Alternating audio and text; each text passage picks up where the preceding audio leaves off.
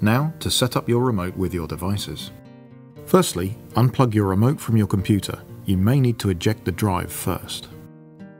Next, take your remote to your devices and make sure they are switched on. Hold down the setup key until the TV LED blinks twice. Press the key of the device you want to set up, for example, DVD. While pointing the remote towards the device, press and hold the power key. As soon as the device switches off, release the power key. The LED will blink twice. Now turn your device back on, and you should find the remote works. If you find that some keys do not work correctly, repeat the procedure until the device turns off again. If you set up more than one device on simpleset.com, just repeat this procedure for each device.